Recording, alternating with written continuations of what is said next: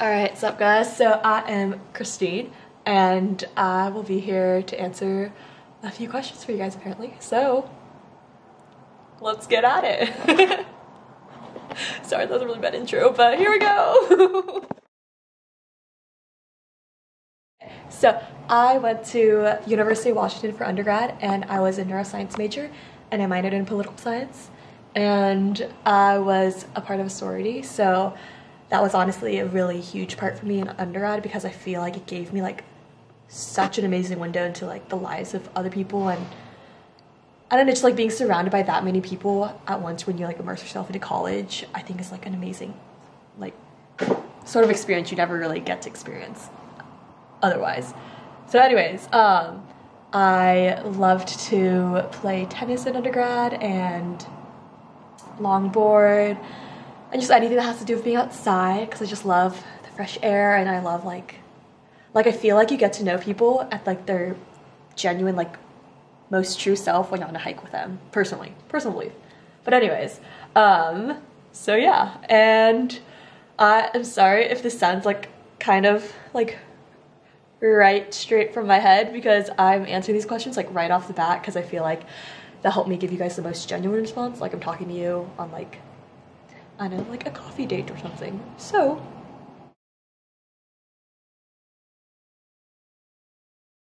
I feel like honestly, like people usually ask me like, okay, so how did you major in neuroscience and then minor in political science and choose dentistry?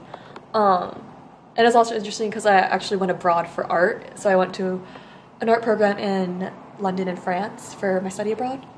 And I honestly feel like having such a big depth and just like expansive like knowledge of other fields really helped me choose dentistry because it helped me realize like what I really loved and what I actually like didn't want in my future job.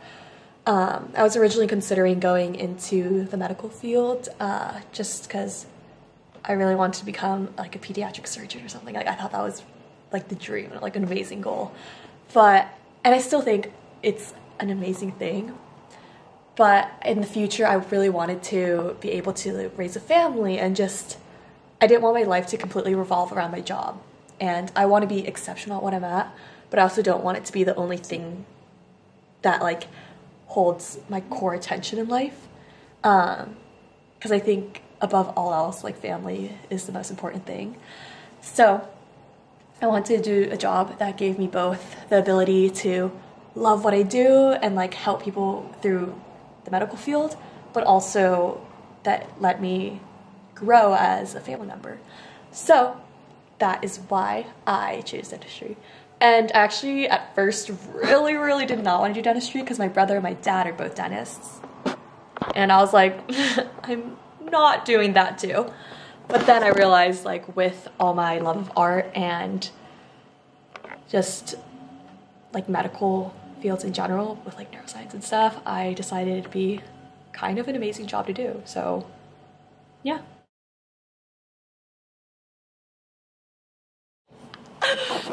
Okay, so the DAT, that was a journey and a half. Okay, so I studied for it after sophomore year and I did it for 8 weeks. So I started in, I think like July maybe, and I did it for 8 weeks until literally like the day before my study abroad. So I took the DAT literally one day before I went abroad for 3 weeks.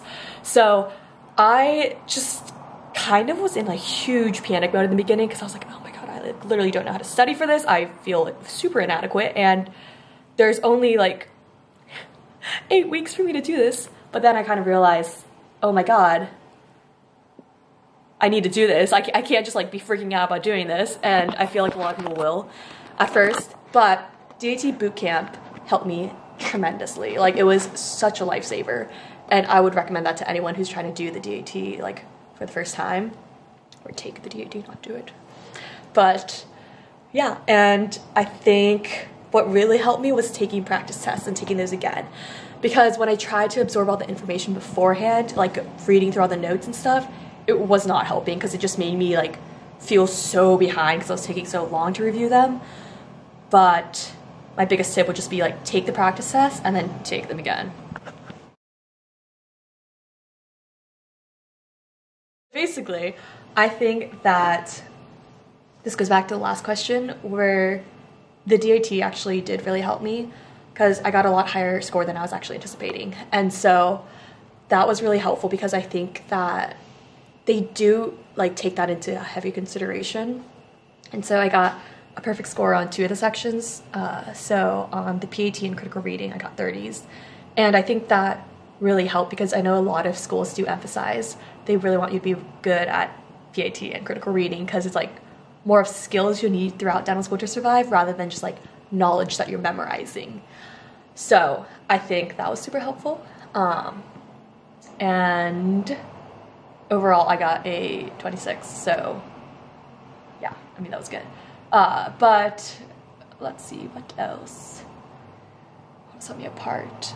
Oh, personal essay I think really does make an impact because you can really like show who you are that isn't based on scores. So I think that really helped because I showed more of my personal side, and I think the biggest thing is just really try to emphasize what your vulnerabilities are because like I think at the end of the day those are our absolute strongest strengths. I know some people would think otherwise and say like your strengths are your strengths, but I personally think what you learn from all your weaknesses are like, and not the kind of weaknesses that are like I'm too hardworking or like something like that. Like I think truly honestly the places where it was the hardest in your life and you had to get through that, and even if you didn't get through that initially as strongly as you would have hoped you did in the past, I think really focusing on those hardships really does reflect the kind of person that you are. And so I think you should focus on just letting yourself be vulnerable in your application. But yeah. Interview day. Okay, it was really weird because it felt super like surreal, but not in the sense that I was like, oh my god, I can't believe I'm interviewing, but like in the feeling that I was like, why am I not more nervous about this right now? And it wasn't because I was just like, you know, super like, I'm amazing. Like it wasn't like that kind of confidence. It was just like going into it, I was just wondering like, I don't know, it just felt like, well, they want me if they gave me an interview, you know? Like, so I think when you go into it, you have to have the mentality like, okay, I'm gonna go into it and they sent me an invitation for a reason. Like, don't go into it like super nervous, like, oh my god, like I don't know what to say, I don't know what to do. Because when you're interviewing someone, like, you want to be interviewing someone who's confident in their abilities and who they are as a person, and not someone who like needs validation from someone else to tell them, hey, you deserve to be here. Like, you should intrinsically feel like, you know, if I'm at this point in the interview process and I'm like standing in front of them, I do deserve this opportunity to apply for the school. So I think that really helps. But I was interviewing at, so I interviewed at 3 schools. So, and those were, well, I accepted interviews from 3 schools. So I decided that I didn't really want to fly out to schools I didn't highly consider going to. So my first interview was at University of California, San Francisco, so UCSF. And then my second interview was University of Michigan. And then my third one was University of Washington. And so I think it was nice to have California first because it's just a really different vibe. Like, they're like, I don't know, I loved UCSF school, but it just kind of felt like I was in Black Mirror. Like, I don't know why, the campus and everything, like everyone was so happy and shiny, and I was just like, oh my god, is this real? Like, I don't know. But their interview, I did cry at the interview, and the interviewee actually cried too. So it was a good interview, but I was just talking about my vulnerabilities, and I think they really appreciated seeing the more human side of me. So yeah, I would just stick to just owning who you are and like literally what you've been through, because it's a great way to connect with someone.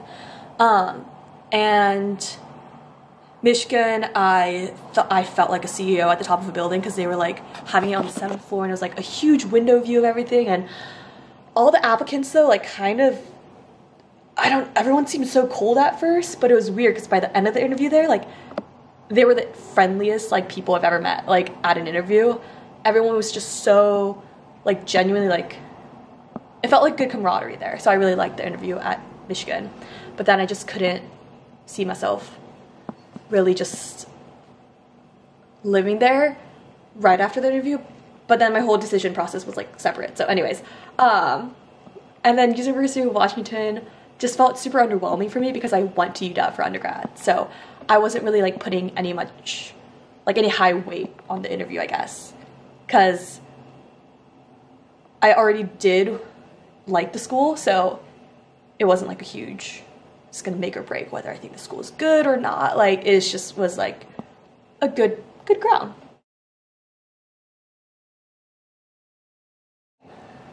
Oh, freak. I kind of touched on this in the past question.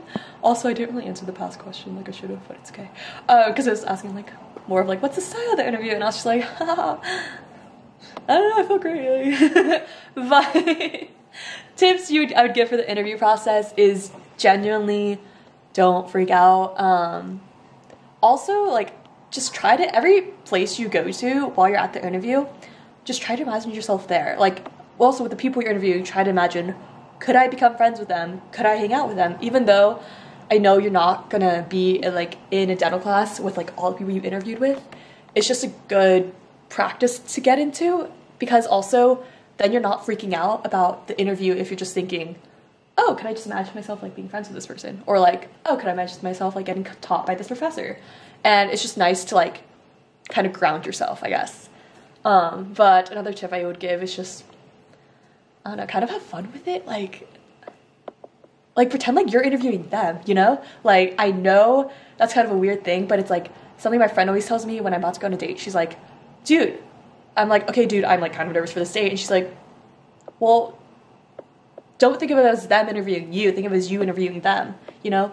It doesn't matter whether they like you, but what matters most is like, do you like them? And that is a great mentality for interviews. Also dates. Anyways,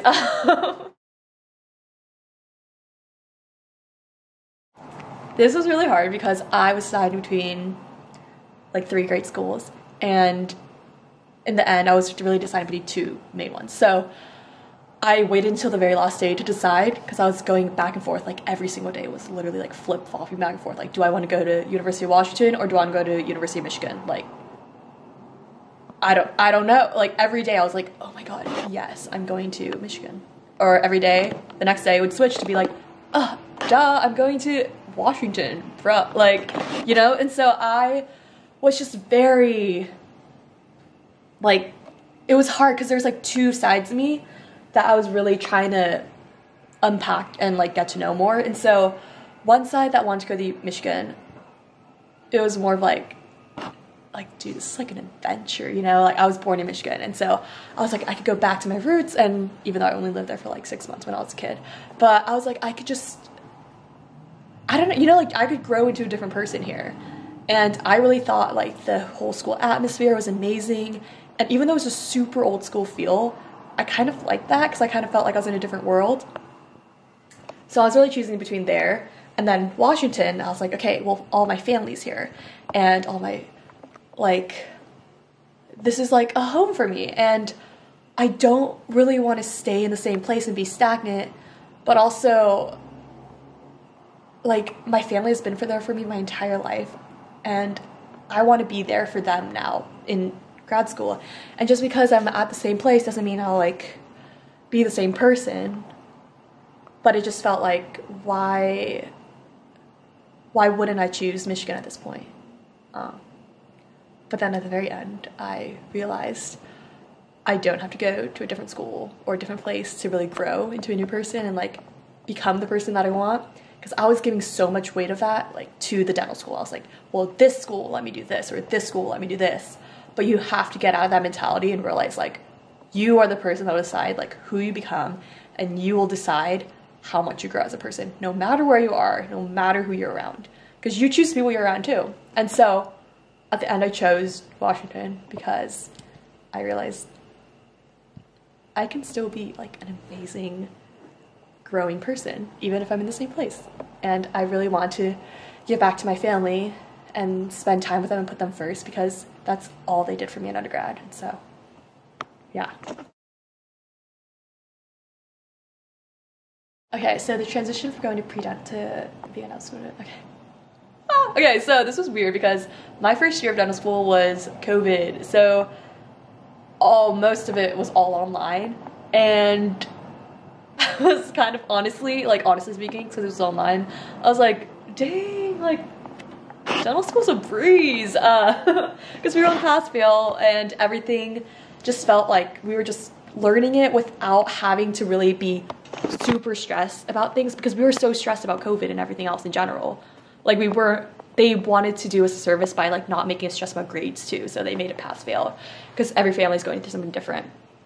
But I was not overwhelmed until we went back to in-person. Second year, when that hit, it was like an insane amount of new like work and time at school that I was not used to experiencing, like all this pressure on like all these tests with new grades and just rank, and everything felt like a whirlwind.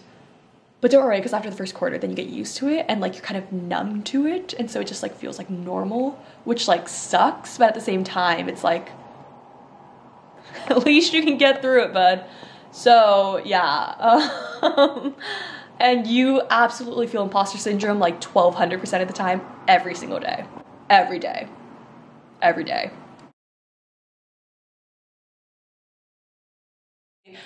I think my friends are what make me most excited. Honestly, it's like, I don't know, like I love going to school, even on the hardest days. Sometimes it's so fun. Like, I remember last quarter, I went to school on a weekend, because we just go in every weekend to catch up on lab stuff. But it was probably one of the best days in lab I've ever had, because we were all like on the brink of sanity and just like losing it, and we were just like laughing at so minuscule things. Like, it just felt so fun, and I was like, wow, I'm having a great time, even though I'm really behind in a class and I'm just trying to catch up. But then by the end of it, I felt like I was ahead in the class and I was like on top of it. And I guess the people that like make the time spent there easier is just incredible. So yeah. So my biggest piece of advice to a dental student or pre-dental student, like, bro, you got this, calm down. First of all, like, stop freaking out.